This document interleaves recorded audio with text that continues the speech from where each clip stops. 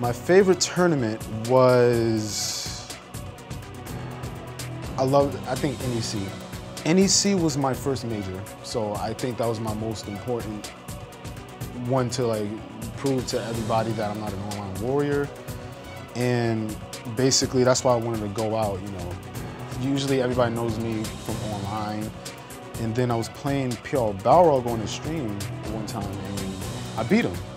And I felt good because, you know, it's PR Balrog, you know. So, you know, he gave me a compliment saying, wow, this W is really good and all. And then next time I was watching the stream, he lost in a Balrog mirror. Then I guess he was like really mad or angry. And then he said he's sick and tired of all of these online warriors. And I was mentioning it, so I said, okay, let me go to an offline major. So that's the only ones where he usually appears at. So I wanted to play him so bad. So that's what really happened. And then when I played him, it was in teams. And I finally beat him, and it just felt so good. And ever since then, I had a lot of people blowing up my Twitter saying, wow, you're really good. You know, people just said I usually win because it's online, but when I went offline and beat PR Rog, and then I beat him in a Salty Sweet money match.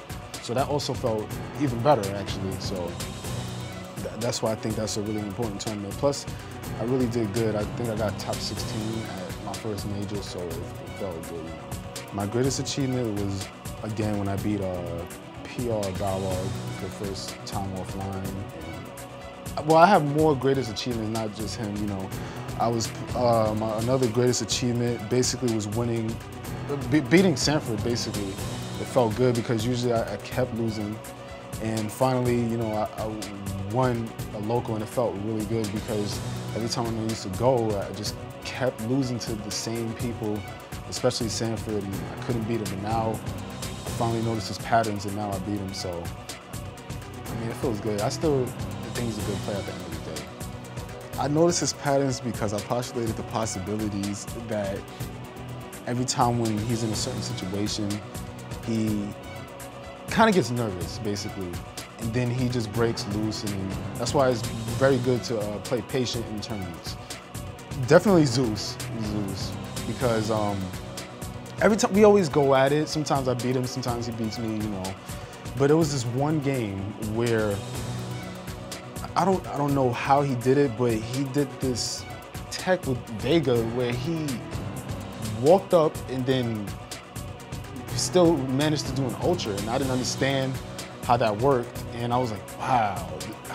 I never understood how you use a charge character but still walk and still be able to throw out an ultra. So I thought ever since then when I lost to that, so I was like, wow, that's really, he has skills. So, and I also, my really great loss was against Justin Wong at again at a local next level.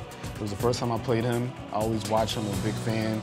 And I got beat pretty bad, 3-0. And again, it was just an honor. You know, I just love the way he plays, basically.